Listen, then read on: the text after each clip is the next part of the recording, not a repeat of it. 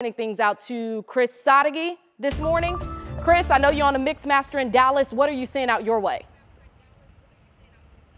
Well, Tashara, we're seeing exactly why we tell people to be careful on those bridges and overpasses. You'll see up there, it actually looks like someone now has gotten out of their car. They got their flashers on, they're pulled over to the side. Now, just a few moments ago, there were probably 3 or 4 cars right in that area. That's the 8th Street, Colorado exit. And it looked to me like they were just ever so slowly inching their way up on this overpass, because we know how you can slip and slide. They were carefully maneuvering their way around that car. Not only that, but down here where you enter the ramp, I saw one truck come by, took a look, saw what was up ahead. He actually put his truck in reverse and then took the 35 exit. So this is a dangerous situation that we saw yesterday, and kind of nerve-wracking watching this right here happen in front of us. But I also want to show you that we're pulled over here on the side of the road on grass, so we're fine. But if you step over here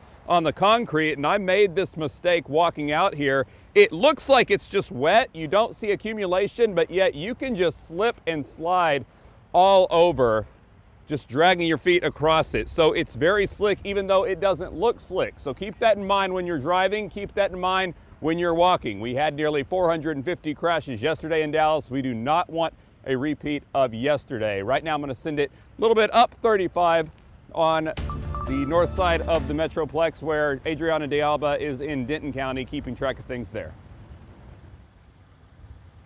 Hey, Chris, well, you mentioned that the ground just looks wet, and I'm actually standing in a large parking lot, and that's exactly what that is. You know, just from sitting in the car, you look outside and you feel you see the drizzle, and it just seems like it's rain on the ground. But wait until you see this. I mean, I can practically like ice skate across this, and I need to take it easy because I don't want to split my tail on TV. But I mean, it is so slippery.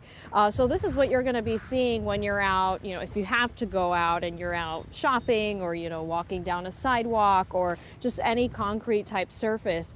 You're going to see these really slippery grounds.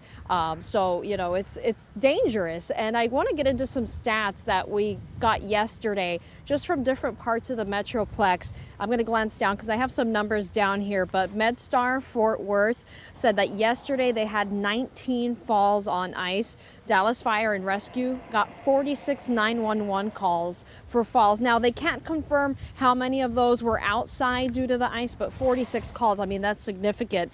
It's a lot higher than what they typically see in a normal day. And then in the city of Fort Worth, 37 calls for falls. So, you know, we keep preaching to you. We don't want you to be another statistic. If it's an emergency and you have to go out, do it, obviously. But if you don't have to, try to avoid it. We're going to send it back to you in the studio, Mark and Kara. All right, thank you, Adriana. And of course, we